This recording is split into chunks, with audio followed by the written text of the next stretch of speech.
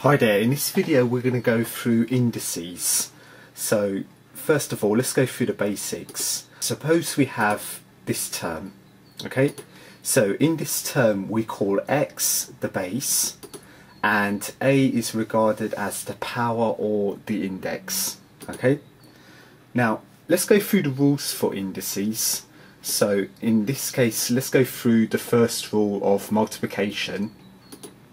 So whenever we multiply two terms with the same base, we add the powers, okay?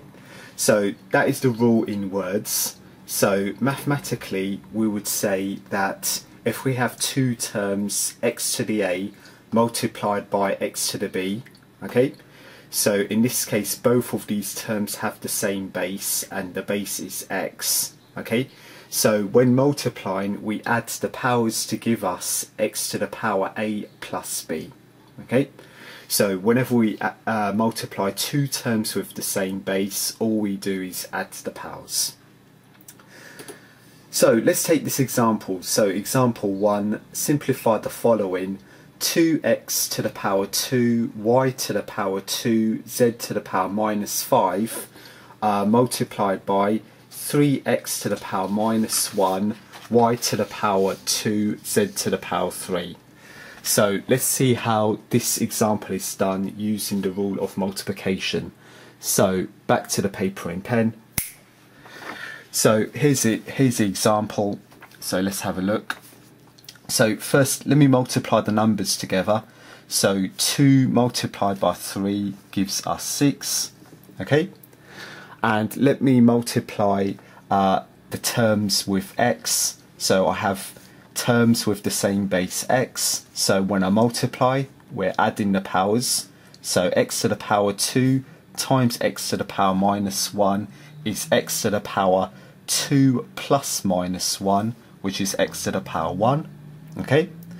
Let's multiply the y terms together. So again, I have two terms with the same base and the base is y. So when I multiply, y to the power 2 times y to the power 2 is y to the power 2 plus 2, which is y to the power 4. And finally, let's concentrate with the z terms. So again, these z terms have the same base. So when I multiply, I'll get z to the power minus 5 plus 3, which is minus 2. Okay? So that should be the solution to example 1. Here's the next example. So example number 2, 4x to the power minus 1, y to the power 3, z to the power minus 6, multiplied by 3x to the power minus 2, y to the power 4, z to the power minus 1. So again, we're multiplying. So let's focus on the numbers first of all. 4 times 3 is 12. Okay. Now let's turn our focus to the x terms. So I have two terms involving x with the same base.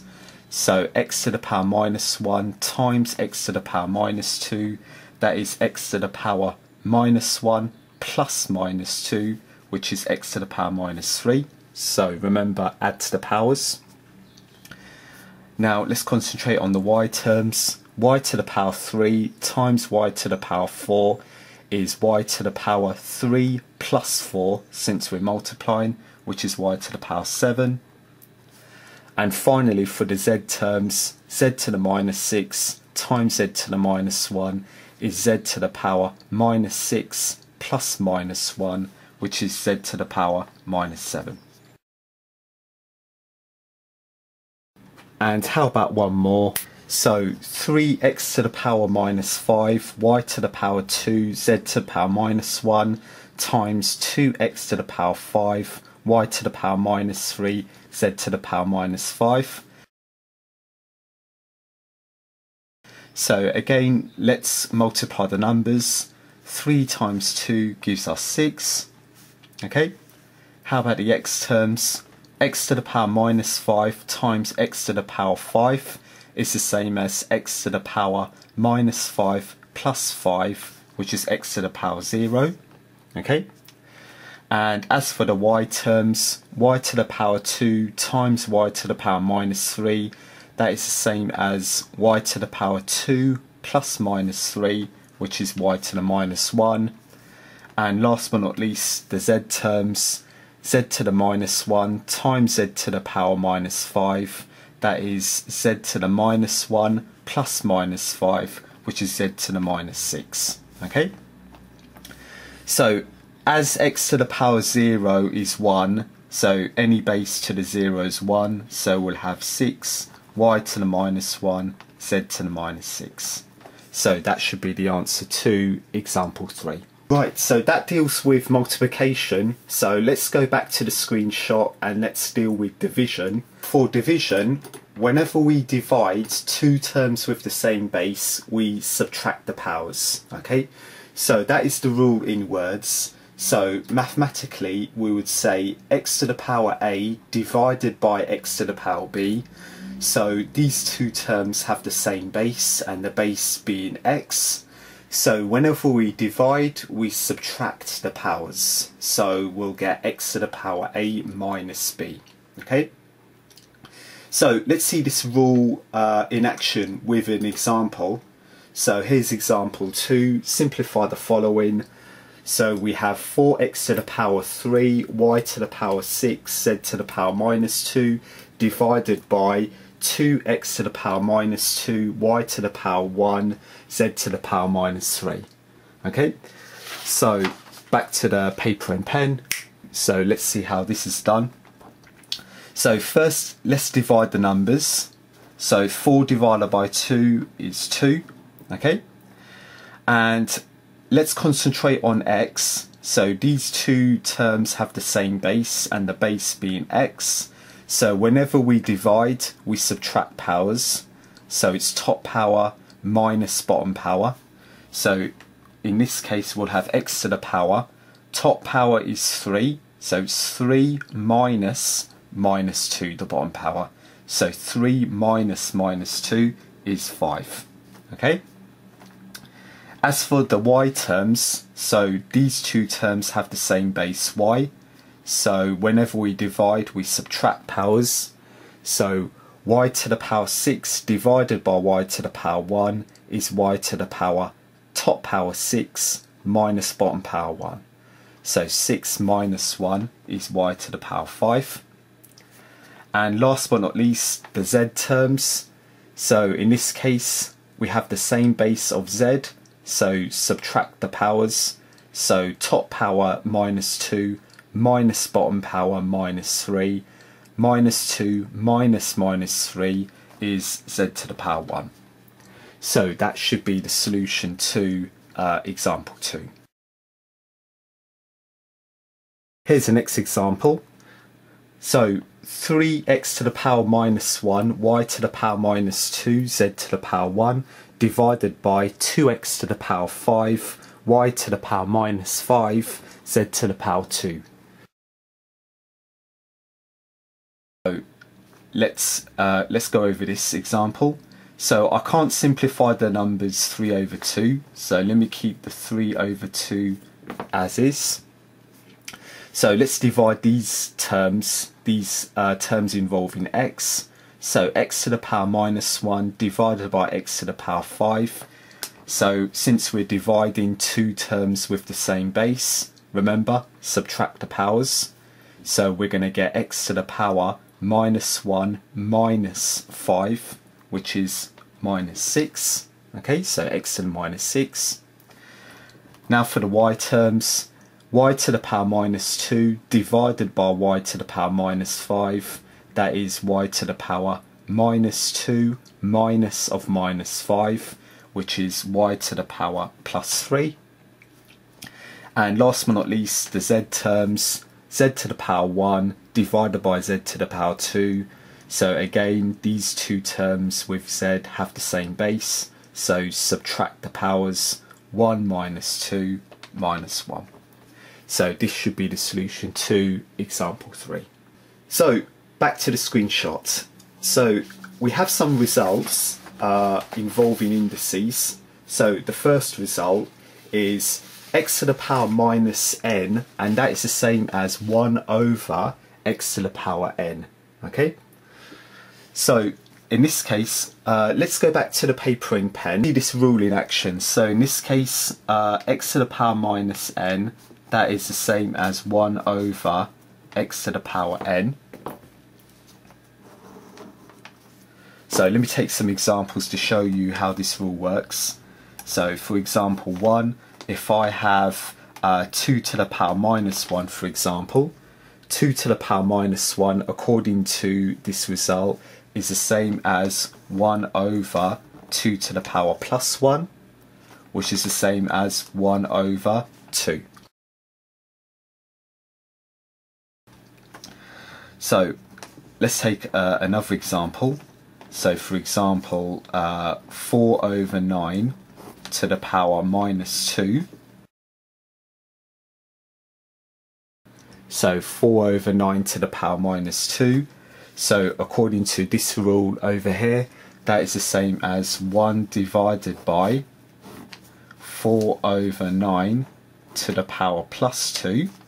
Okay, so we can simplify this even further to give us 1 over 4 over 9 to the power plus 2. So we can apply this to this power 2 to both the numerator and the denominator to give us 1 over 4 squared over 9 squared. Okay, and let's simplify further. 4 squared gives us 16 over 9 squared gives us 81. Okay, and this is the same as 81 over 16. Okay, so that should be the solution to part B. Let's have another example, so a part C. Okay, so in this case, if we have 1 over 3 to the power minus 3. So 1 over 3 to the power minus 3, that is the same as 1 over 3 to the power plus 3, according to this result. And I can simplify this as 1 over, so I can apply this power 3 again to the numerator and denominator. So to give us 1 to the power 3 over 3 to the power 3. So this can be simplified further. 1 to the power 3 is 1. 3 to the power 3 is 27. And 1 over 27, that's the same as 27.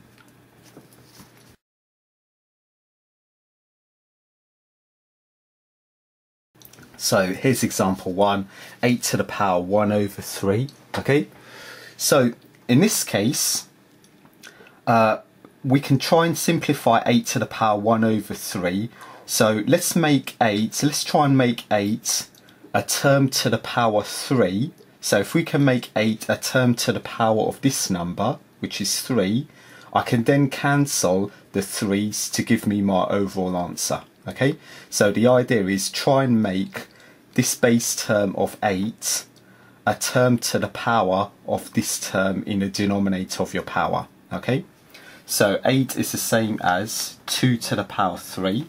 Okay, so it's 2 to the power 3, and don't forget the 1 over 3 power. Okay, and by making 8 2 to the power 3, okay, or 2 to the power of this term in the denominator, I can then cancel these two 3's to give me an overall answer of 2. Okay, so likewise, using the same concept for example 2, 64 to the power 1 over 3. Okay, try to see whether you can make the base of 64 a term to the power of this term in the denominator 3. Okay, So by making 64 a term to the power of the term appearing in your denominator power 3, you can then cancel those 3's with regard to the power. So 64 is the same as 4 to the power 3, as 4 cubed gives us 64, multiplied by the 1 over 3 power here. And by doing this, I can cancel these two 3's, giving us 4 to the power 1, which is 4. Now, for example 3, I have 1 and 7 ninths to the power of half. So 1 and 7 ninths. So we can change this into an improper fraction. So let's change it into an improper fraction. So to change it into an improper fraction, you can multiply the 9 by the 1 and then add the 7 to find the numerator term. So to find the numerator term, 9 times 1 is 9, then 9 plus the 7 gives us 16, okay, divided by 9 in this case, okay. So once again, to find this numerator term of your improper fraction, multiply 9 by 1 and then add that result to 7, okay, to give you that 16. So that to the power of half, okay. And 16 over 9 to the power half, so you can apply the half power to both the numerator and the denominator.